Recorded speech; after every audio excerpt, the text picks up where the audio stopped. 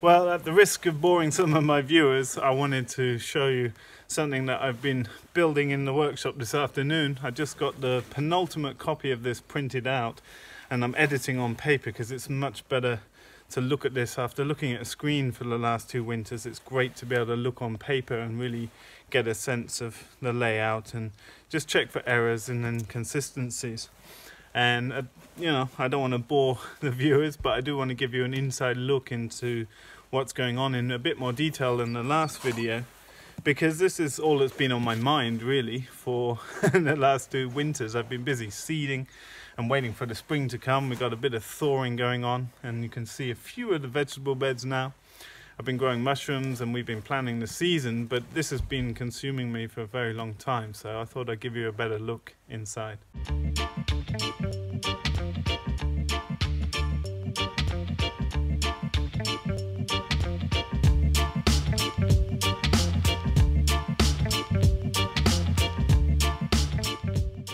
So I've just been getting another copy of the book back. I've just got it pressed in here because I'm going through editing on paper and it's a much better process to edit on real paper in front of you. But it's also an extremely draining process. And so I've been doing this a few times now over the winter time, and I'm at the stage where I'm nearing completion, so I'm on my penultimate copy. So what I want to do is actually turn this into a book so I can get a feel for the actual whole book, because it's just printed on individual sheets. So what I'm doing, I've compressed this together and held it with clamps, and I'm going to use the angle grinders to just roughen up the edge so I can then put some glue on here. And behind us here we've got this lovely cover that's hopefully scaled to the right thickness for this paper. Obviously different papers have different weights and thicknesses, so you always have to change the center spine. So I'm just going to rough this up and glue it and see if we can get it to hopefully stick in one piece. This is a process that the book industry would do in perfect bound books, which is what this one will be. I can't make this a hardcover book, however much I'd like to, because it will just be too heavy to be able to ship it. So I'm mimicking the process that a big machine would do very quickly. Don't know if it'll work, but we'll see. Now, it goes without saying you should use safety goggles typically for a tool like this. I am just scuffing up paper though, so there's no risk of the blade exploding or whatever.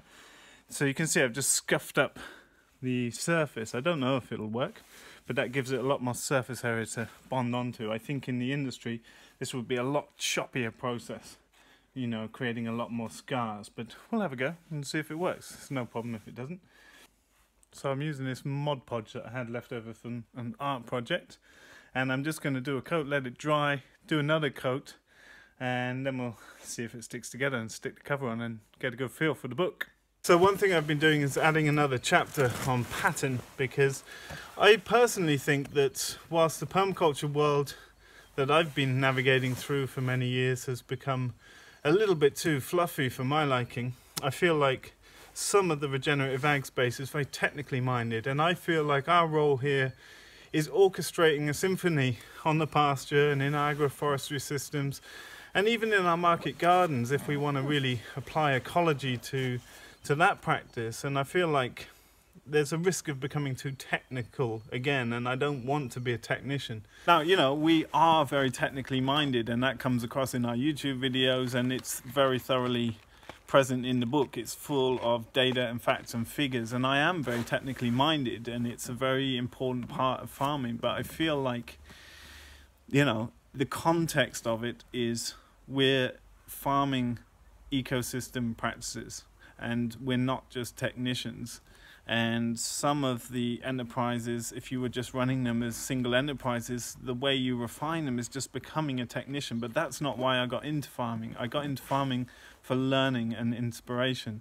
And I learn more here than any learning institution on the planet could ever teach anyone. And that's what I'm trying to share in this, like the perspective with which I view all this stuff and then go into the details and technicalities of the whole thing. I feel like proper farming is all about understanding ecological principles and patterns and applying them to your productions, whatever they are. And so that's a big focus within this book. You can see it's about 750 pages. It's a hefty book. Let's take a look inside and see what's in there. So something I've really focused on with this book is having a lot of these beautiful double-page spreads, because I feel like photos and images are so important to contextualize things, and you can glean so much information from a picture. We start with the preface and in the contents there, and then go into the context and introduction. And so this is looking about what is regenerative agriculture and some of the key principles that we can apply to our practices. And then it talks a lot about the state of farming and how we've approached coming into this situation and how we've started planning the design of our farm. And then as we move into the second chapter, this is all about pattern, and I've got a big passion for anthropology and biology and other sciences within this. So this chapter is really talking about pattern languages in a way that most permaculture sort of minded books are not. And looking at then practical applications, there's still a few images missing here, but looking about how we find solutions to all of our human problems through applying ecological patterns. Then there's a whole chapter dedicated to defining your context and introducing holistic management in a bite-sized, easy to understand way, including ways to get started with that process of writing your context, because it can be really clunky for people, we found in their trainings that we do with holistic management here, and then how to make decisions with that.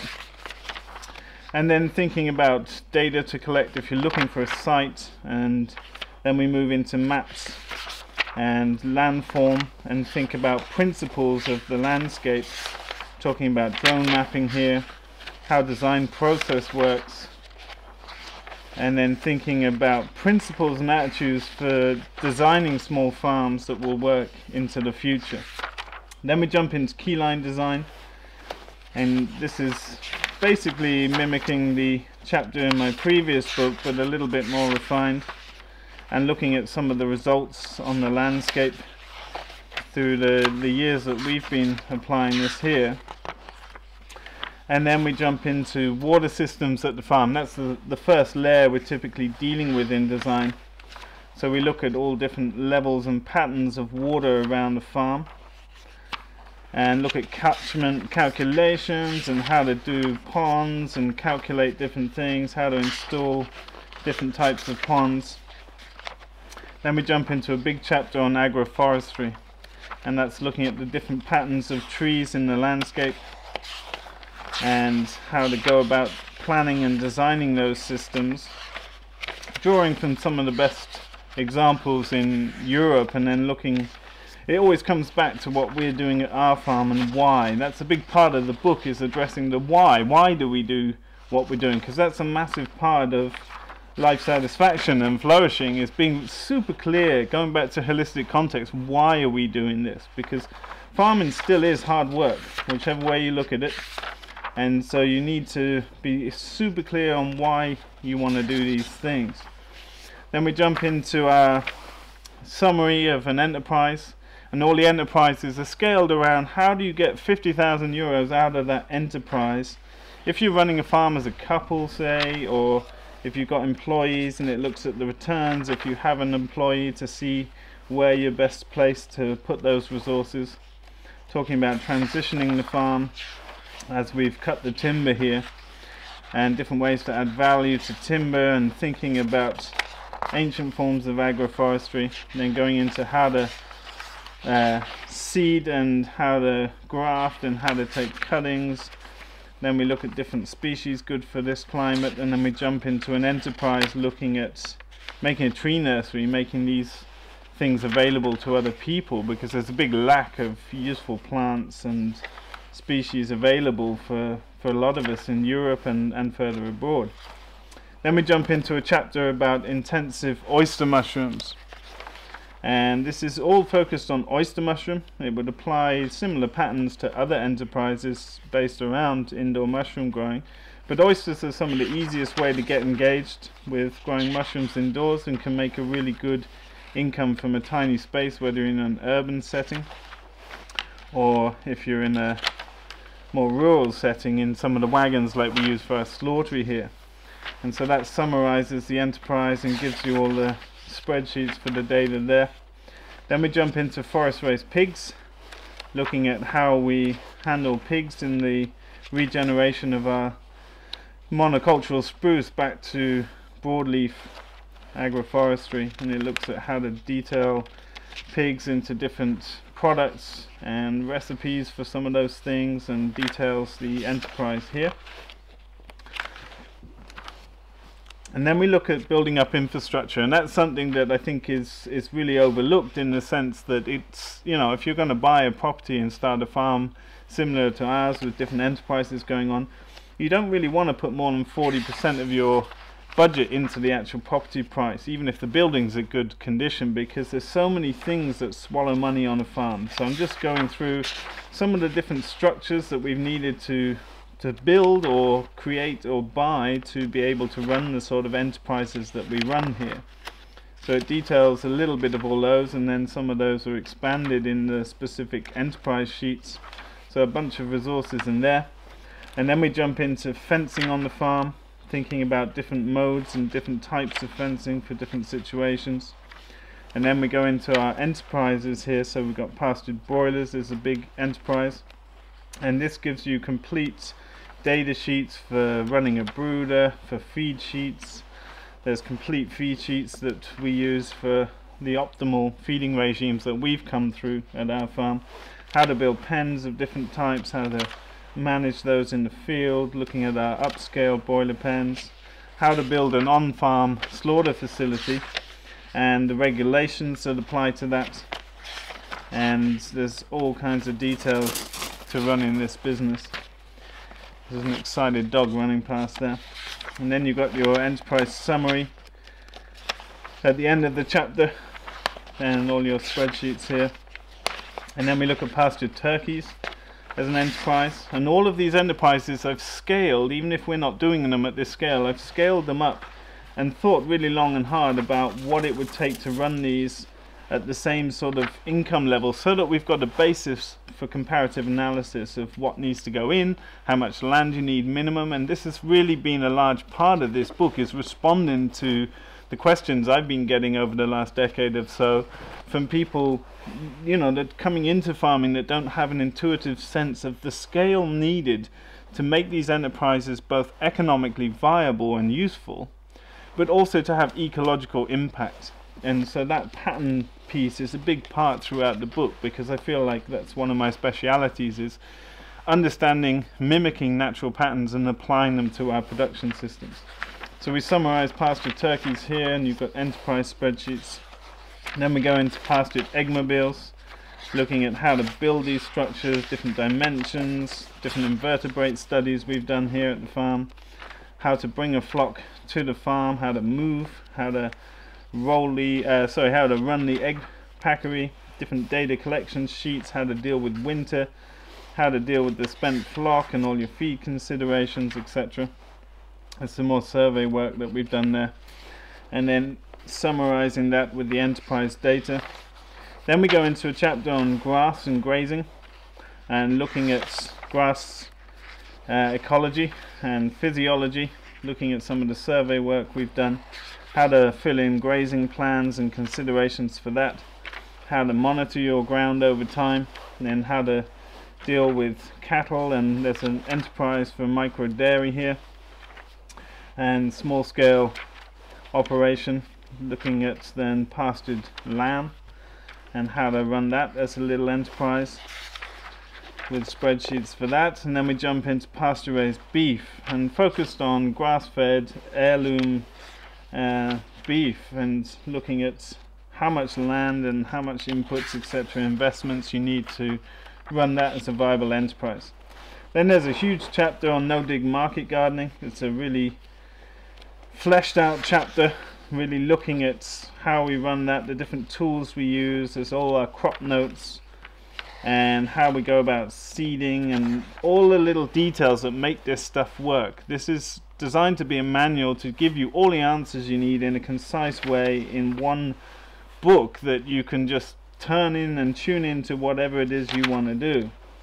And we're sharing with you the best tools and the best techniques and approaches to these to make an economic return that's also good for the land and produces epic quality food.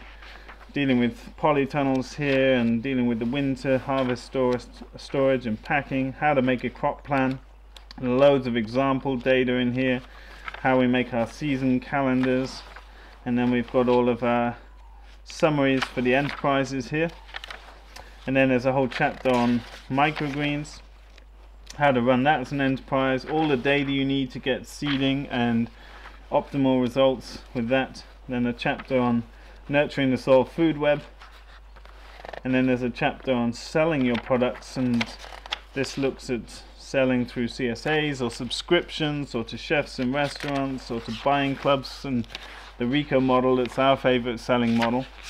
It's a very efficient model, how to set that up. And then we go into financial planning, which is probably the most important element, and it talks about different aspects of financial planning. And then we've got a whole summary here of an entire farm annual financial plan, so that you can see how you would construct this as a spreadsheet, and you have to go away and do that for yourself, obviously.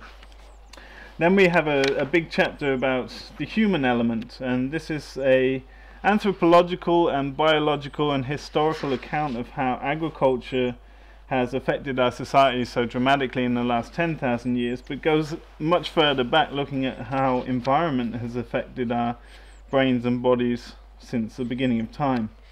And then it pulls that together with the work of a few key people to see why that's relevant to today. And then we look at managing people, avoiding burnout, different modes of having people on the farm and how to consider managing that, and then how to clarify your objectives and how to mentor new farmers into the space. So that's an exciting new chapter. And then we have our comparative analysis, where we're looking through all of the 12 different enterprise summaries in this book and just comparing them with some basic cross-examination. There's not too much to say about that. It's more left so that the reader can determine what fits their context. And then we jump into a chapter looking at small farm case studies, which looks through some of our past course participants. And I've chosen people that I've been to their farms specifically, and people who have very different contexts. So this is a socially minded CSA transforming an old orchard. And here's farm succession, like somebody taking on the farm from their parents and adapting the business. Here's starting a business in someone else's business to establish a sense of place in that new relationship. And then a very low-cost, diverse farm startup really engaging their local community. And then here's an example of integrating broiler enterprise into someone else's existing orchard and tailoring the business for that. And here's an established organic farm that's turning over to regenerative practices. And then here's a beautiful couple in Denmark starting a market garden business as a couple from scratch and how they've dealt with that. And then we've got another example of running a small farm whilst both of the couple are working full-time off the farm. So I feel like these contexts are so applicable, you know, across the board, and will bring a lot of inspiration and insight that gives a voice to the book that's not just me. And I'm really touched by that.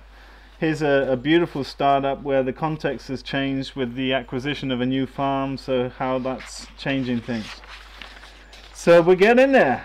More resources and books, etc., and we haven't got the index yet. That's going to come, but you get the picture. It's getting there, and this week now I'm basically reading through and editing all this, and I've been through page by page several times already. I expect to go through this with a red pen, and by the end of the week print out another edition just to finally check it through.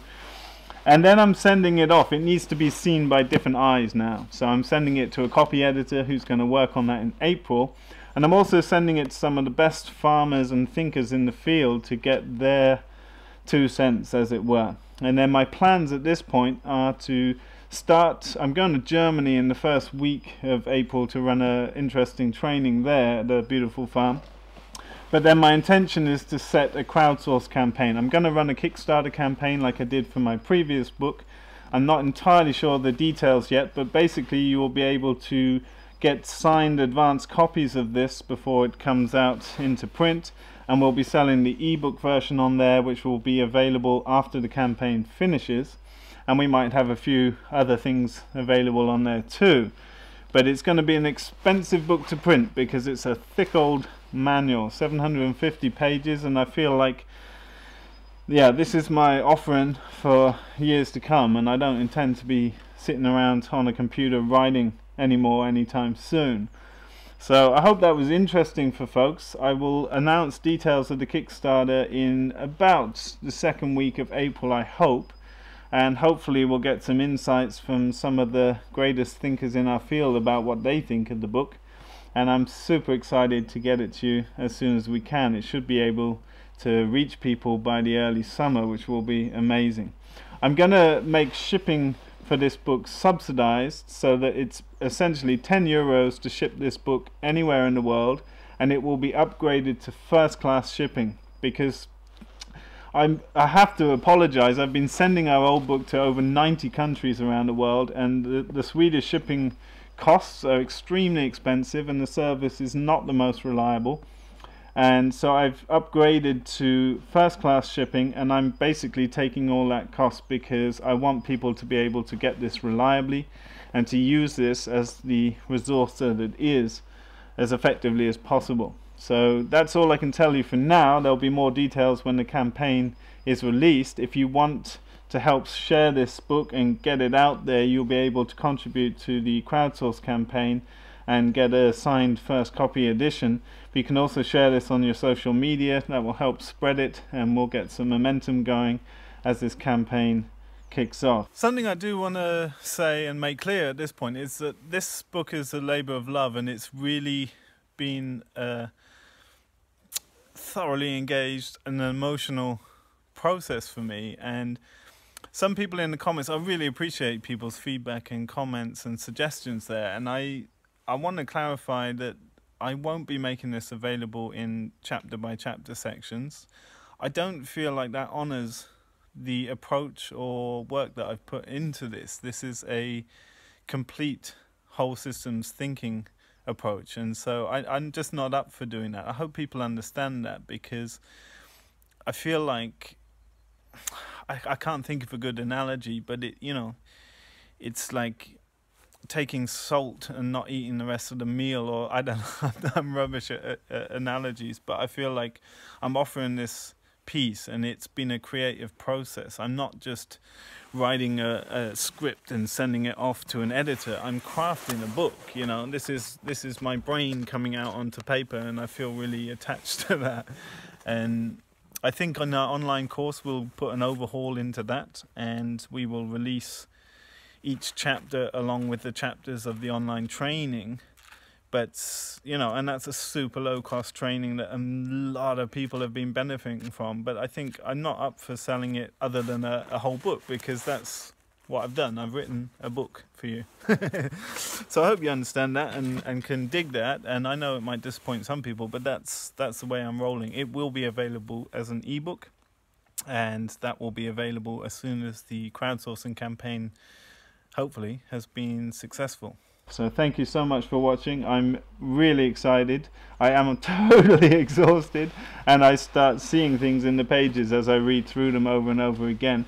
But I think it's getting there, and I feel super happy about it, and I can't wait to hear what you folks think about it. Thanks so much for watching, and we'll catch you soon in another video.